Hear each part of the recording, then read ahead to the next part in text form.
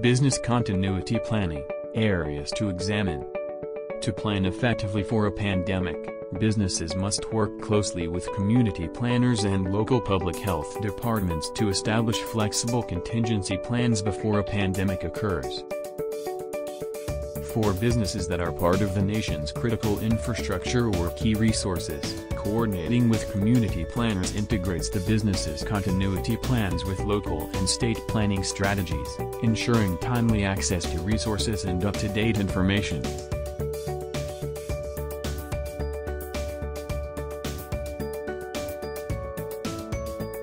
When developing an infectious disease preparedness and response plan, a number of factors must be considered. Personnel. Identify essential business operations and train backups for these positions. Equipment.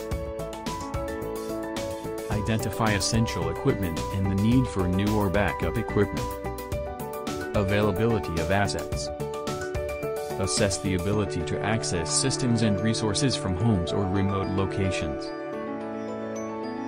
Ensure access to facilities, utilities, raw materials, machinery, replacement parts, computers and communication equipment.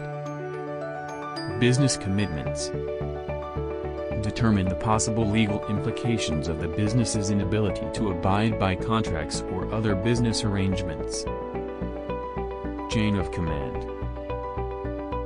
In case certain personnel are unavailable, ensure that everyone knows who is next in line to step in for that position. Alternates must be adequately trained to execute their roles in the plan. Accounting. Ensure a continuity of payroll and accounting systems.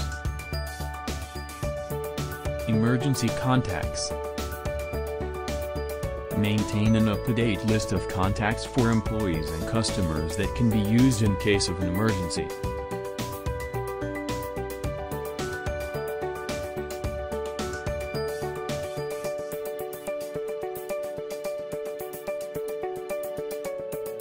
Now that it is clear what areas of a business need careful consideration while developing an infectious disease preparedness and response plan, the next step is to prioritize work operations and assets for this plan.